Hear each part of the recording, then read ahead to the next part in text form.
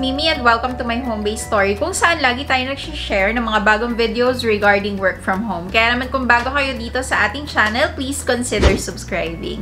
Ayan, so for today's video guys, I'm gonna share with you a home-based job that you can try kung magaling kayong mag-search ng mga keywords. So kung masasabi nyo na king and queen of keywords kayo and you can find your way around the internet, kung kaya mong ma-identify yung mga highlight, yung pinaka-search term, ano yung pinakamadalas na gamitin ng mga online users, then SEO specialist job can be the home-based job for you. So stay with me guys until the end of our video para malaman nyo kung ano nga ba yung job ng isang SEO specialist, ano yung mga responsibilities or ginagawa sa ganitong klase ng job, requirements, kung saan kayo pwedeng mag-apply as an SEO specialist, kung saan kayo pwedeng matuto if halimbawa wala kayong alam about SEO and gusto nyo tong pasukin. And syempre, ang pinakahuli is magkano yung pwede mong sahurin as an SEO specialist. So stay with me until the end of our video to learn all about that. Now to start us off, I wanted to share with you where you can learn SEO skills and other freelancing skills. And that is in Skillshare. Skillshare is an online learning community that offers membership with meaning. It has always been my go-to when it comes to freelancing classes. This is the class about Introduction to SEO where they shared what the concept is, tools that you need to be successful, and they even have a project for students to put their learnings into practice. Skillshare is also incredibly affordable compared to pricey in-person classes and workshops. Their annual subscription is only less than $10 per month. And my good news is the first 1,000 of you will get a free trial of Skillshare Premium. All you have to do is just click the link in the description box and pinned comment down below. So let's make each day productive and learn a new skill with Skillshare's online classes. What you find may just surprise and inspire you.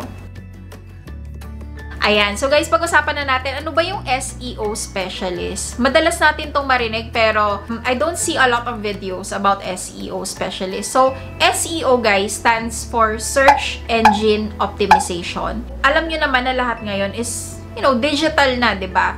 When we want to learn an information or learn about something, Google search agad, diba? Pero, sino yung nagde-decide kung ano yung pinakaunang mag-a-appear doon sa pinakataas ng search result? So, that's what an SEO specialist do. Ang gagawin mo as an SEO specialist is to make sure that the keywords for your client would rank high in the search results. So, out of all the results na 10,000 plus, 20,000 plus, you need to find keywords. Ayan talaga yung kaya tinatawag na kings and queens of keywords yung mga SEO specialists. Because alam nila kung alin yung pinaka-use term. So, halimbawa, magsisearch ako ng SEO job. So, paano ko siya mapaparank ng higher? Ano ba yung mga keywords? Ito ba ay search engine optimization, yung tag na yon, or optimization, or ranking, or higher? So, you have to learn how to generate those. And huwag kayo mag-alala kasi may marami ng tools ngayon to generate different types of keywords and intindihin yung trends. Kung ano ba talaga yung mga tinatype ng mga tao para makita nila yung isang bagay na hinahanap nila. Apart from finding keywords, you also have to optimize content quality. Like halimbawa, maganda ba yung mga image and yung mga videos na ginamit sa website? Tama ba yung tagging or captioning, diba? Ayan. And apart from that, SEO also involves analysis of competitors. So, hindi pwedeng maghahanap lang tayo ng mga keywords, mag-optimize lang ng website. Titingnan din natin, ano ba yung ginagawa ng mga competitors? What makes them work? And of course, marketing campaign. Minsan, mas madalas makita ng mga tao yung certain product or online content when they're paying for ads. So, makikita nyo to yung mga sponsored na content online. So, binayaran nila yon para mag-rank sila higher. So, if you're an SEO specialist, you need to be knowledgeable about that as well. Puntahan natin yung requirements. Dahil SEO specialist ka, kailangan marunong ka online. So, you have to be very online savvy. Marami kang websites na, alam mo yung binabantayan or madalas i-visit. Ang downside lang siguro sa SEO specialist, when I'm searching for jobs regarding this, is most of the client requires na may experience ka na as an SEO specialist or as a marketing assistant, ganyan, para alam mo kung ano yung mga strategies na i-apply. Or kung wala naman, some clients, they're willing to hire a newbie who has the potential to become, you know, a good SEO specialist. Kasi yung SEO specialist is a talent na pwede nating pag-aralan. If they can see a potential in you, then pwede kayong ma-hire. So, kung newbie ka, may chance ka pa rin naman na maging SEO specialist. Una, you have to learn all about it. So, ano ba tong SEO specialist? I-google ko nga to. Intindihin ko nga ano ba yung mga ginagawa nila. Paano ba nila, ano ba yung mga strategies nila para magawa yung goal ni client, which is to rank higher nga. Ano ba yung mga tools na ginagamit nila? Meron ba silang free software? Isa ba tong extension sa Google Chrome? Ano ba yung mga iba't ibang strategy or paano ba nila ginagawa yung mga materials nila? So, you have to equip yourself with the knowledge. Yun yung bottom line doon. Bawa may mga related tayo na previous experiences when it comes to marketing, optimizing website, optimizing posts, yung mga social media. Paano ba natin pinalakas yung engagement, yung mga ganyan. So, if you have experience in those and maganda yung good track record mo, so that is also something that you can post as an achievement kapag mag-apply kayo as SEO specialist. So, saan ba tayo pwedeng maghanap ng work na ganito? So, sabihin nyo naman, Mimi, I already know all this. Ready na ako mag-apply.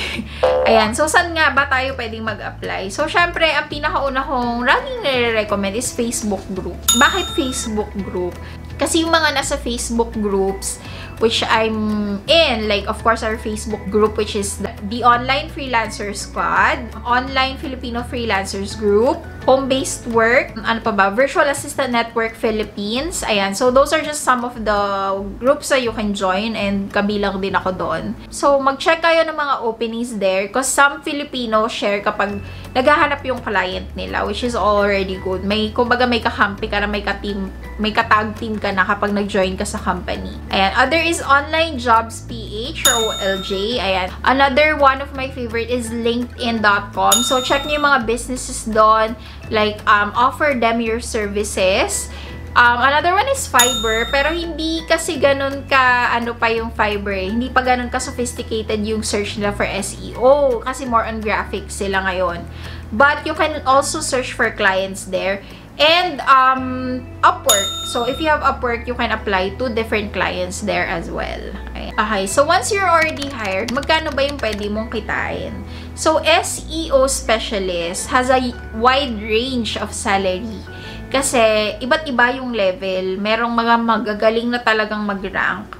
And, meron din mga beginner. So, I would classify myself as a beginner kasi konti lang talaga yung alam ko sa SEO. Other than optimizing and promoting my channel and yung mga different clients ko na before. The salary range will be from $5 to $25 or more. Ayan. So, medyo mataas, diba? So, $25 per hour. Grabe. But, let me tell you this, guys. Sa mga groups na nabanggit ko before, meron doon mga nagsishare na SEO specialist na mas mataas pa sa $25 per hour yung kinikita nila. If this is something that you're interested in and feeling mo na, magsa-search, alam ko to, like, this is something that I can learn, then, you know, SEO specialist is something that you should go for. Ayan. So, kung hanggang ngayon naman ay naghahanap pa rin kayo, don't doubt yourself and keep upgrading your skills. Kahit na may mga rejections, kahit na may mga, alam mo yun, may mga hindi sumasagot or mema lang, ganyan. So, just keep going. Eventually, if you keep trying and trying, then you'll get there. Just make sure you change your strategy. So, find out what didn't work this time, change it, improve it, and it will get you there, I swear. And that's it, guys, for the SEO specialist. Kung meron ako mga hindi na-include, feel free to comment it down below. And I want to invite everyone again to join our laptop giveaway. I'll put the details on the link below in the description. Please feel free to share this video with your friends and family. We are also in Facebook as facebook.com/mimiluarca/videos. So you can watch us there. We have exclusive content just for Facebook. So please follow us. Thanks again for watching, guys. Until the end of our video, I really appreciate you being here. And I hope this has, you know, helped you in some way or another. And I will see you guys again for another work from home or earn from home video next time. Bye!